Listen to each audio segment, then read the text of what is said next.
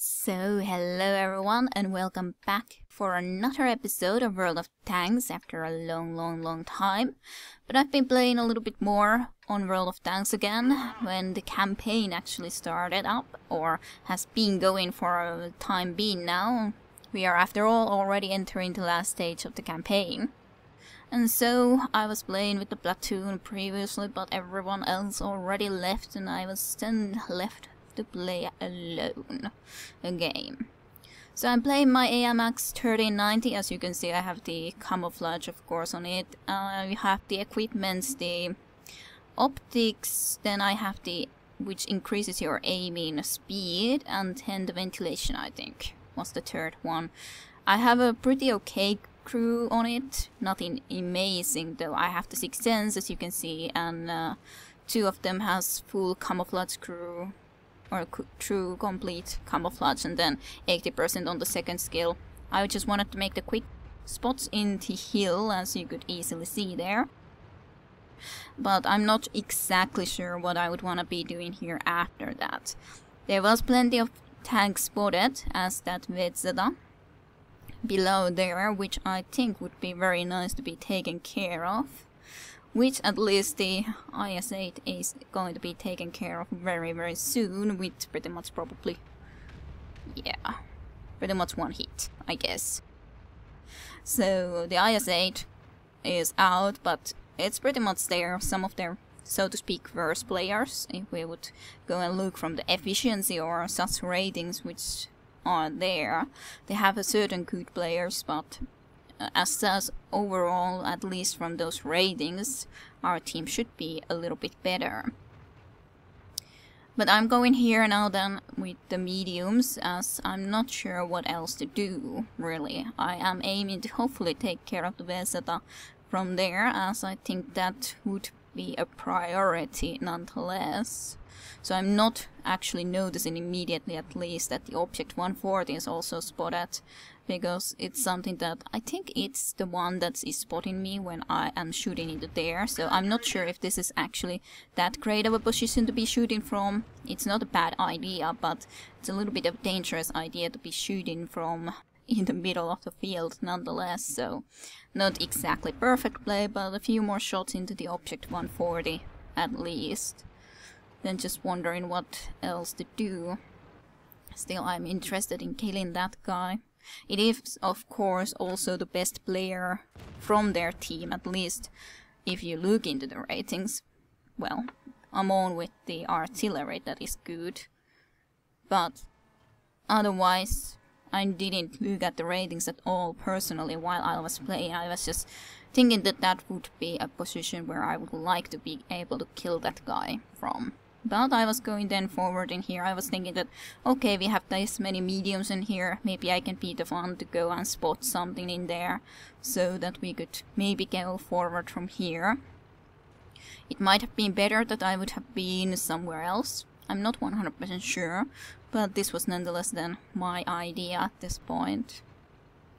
So I'm driving here, but the object 140 is pretty much aiming to already go to spotting, so I'm just carefully going behind here as well, forward, to see what is going to be laying up ahead. As he wants to go to spots, then it's kind of too late for me to do it. But there is a Jagdpanzer 100 plus something else in there, and I don't know how I would like to be dealing with that situation, so I'm thinking about going already to the F7 or 8 area. And especially when we spot the bat chat in close to the C5 now, I was thinking that I would probably should go and rather deal with it, because it's a dangerous tank in there. Plus, of course, the Vedzeta is still here, so that's kind of perfect if we can take care of this guy in here. I sort of probably have aimed a little bit longer, but I was hoping that I could track him, which I did, so I'm able to have very nice clear shots to his side, and he did miss me, probably shot too quickly. That went a little bit over, so I'm just wanting to make exactly sure that I'm able to get him, hopefully with as aimed of a shot as possible. So, thankfully I was able to take care of him, but the Batchet has been doing a pretty nice job, all things considering. taking care of quite a few of our tanks, and our tanks that are up in the hill are pretty badly surrounded there. E100 isn't going to survive for too much longer. They don't have a really high hit point tanks either, but our tanks there are going to be dying. But I want to take care of the Batchat perhaps before he even manages to reload, but I'm not sure if I can do that. But still, I want to be able to take care of the Batchat before he can escape from here or do any more harm, which is exactly what I'm going to be able to get. And the good thing is that there's also the Lorraine, I think, who was able to support me, so I might have gone forward more and tried to kill him that way if there wouldn't have been some support that I was thinking that I don't want to be blocking my support. So, the Batchat is off the game. I'm not sure if this was overall the best things I could have done, but Batchat plus that Vegeta were some of their key players though. So as such, I think it was very important to take care of them. But the hill is now completely lost. We have that one artillery, they have one artillery, who has been able to do a lot considering the 4 kills. And we have the D62A and Lorraine here. And then me. And then there is the IS-7. Of course, very low hit points, but I do not want to be just going and charging against him from here, because there is somewhere the other IS-7 as well, of course. Plus, I think it's better for me to be as well of a hidden and more of a, well, flanking tank in this kind of a cases. There is the other IS-7. The E50M is still alive there. Jagdpanzer E100 doesn't have a lot of health. I'm not sure what exactly is going on there though. I'm just aiming that I don't want the Lorraine or the T62A to go and get themselves killed, so I think that I'm just gonna go and get this guy out of the game. Which I was able to do. I wasn't really sure what I would want to do after this, especially when the Lorraine died, which was really a shame. If the Lorraine wouldn't have died, we would have had a better situation, but the Lorraine died, so I was wondering if I should go behind this IS-7 as well, but the problem is that the TDs are there and our E50M already died. Maybe I should have gone into that direction, not kill this IS-7, but I really wanted to help those guys. I'm looking that the IS-7 is aiming at me, so I'm trying to just be avoiding his shots as well as possible. But this situation should be under control considering the hit points of our T62A and the IS-7 in there. Well, one could have thought so, but most apparently it wasn't okay because their Batchat artillery killed him. So, all of a sudden the situation is again looking a little bit more grim. The good thing is, though, that they're all very low hit point. But I can't take more than at maximum 2 shots from one of them and I will be dead. So I can't be that careless with these hit points, even if I have more. I just wanted to reload the gold ammo just in case, because, well, if I have to shoot the IS-7 or Jagdpanzer E100 from front, then, well, it's a little bit iffy. The IS-7 didn't actually spot me, so I'm being a little bit cautious. I was thinking that I could... Well, one option is to just charge there and go and try to kill him that way, but as such, when he hasn't been able to spot me, that wasn't a good shot anyways. I was thinking that maybe I could just take care of him from here, which that shot might have done it if the Batchat wouldn't have already taken him out. In here I probably should have reloaded, but I was thinking that I was afraid that maybe some of those TDs were already too close, that I would need to be able to shoot immediately, which isn't the case, but I was kind of worried about it. So, should have reloaded, I didn't. That's pretty much all that there is to that, but I do like the fact that the IS-7 didn't know where I was. He never spotted me. The E100 is speaking that I should spot and maybe win, which I am planning to do, but I want to be safe. I want to be in a location where I know I'm not going to be surrounded, even accidentally. I know where that TD is now, so that's good. I do not know where the other 2 are. Even the Batchat, they might be even here on the hill. I can't know that, but I do wish to take care of that TD before anything else because I was able to spot him. I was just thinking that I want to get another little spot, and there is someone capping.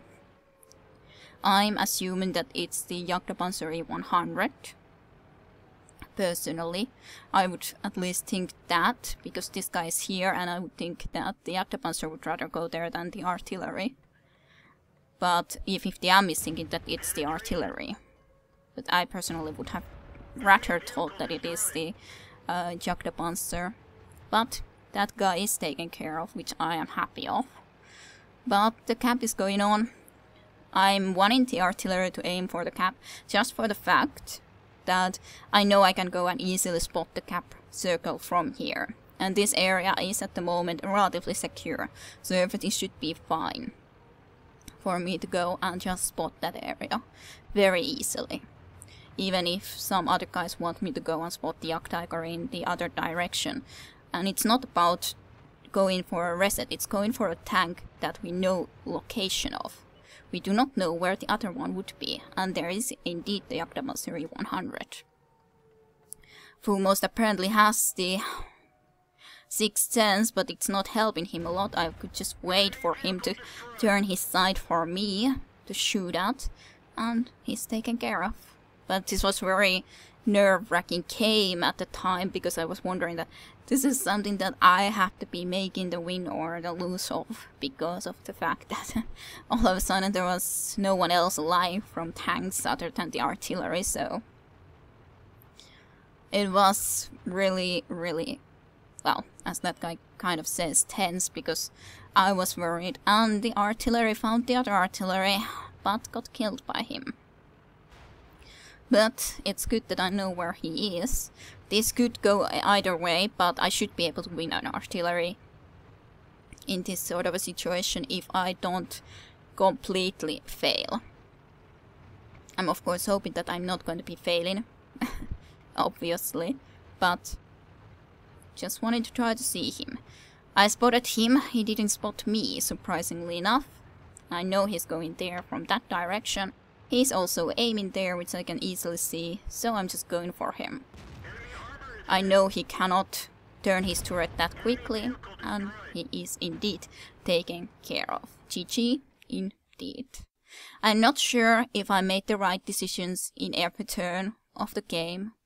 One might argue that I should have done more in here already, perhaps not let the Patchet come around and kill everything in here in the beginning anyhow, and not just go from here to then clear the area.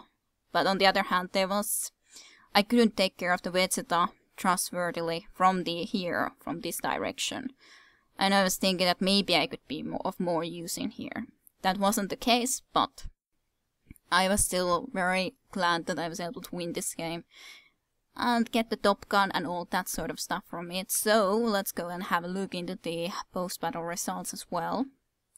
I did do quite a bit of damage, as you can see, with the third most damage done overall in the game, which isn't bad. Well, from our team, of course, not from the other side. And of course got the most experience, 1314 without any bonuses.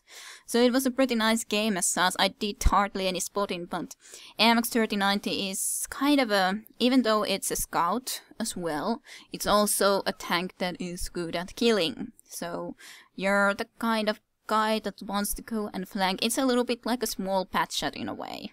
So, but I hope you guys enjoyed this gameplay video. I at least was very glad to be winning it, and thank you for watching.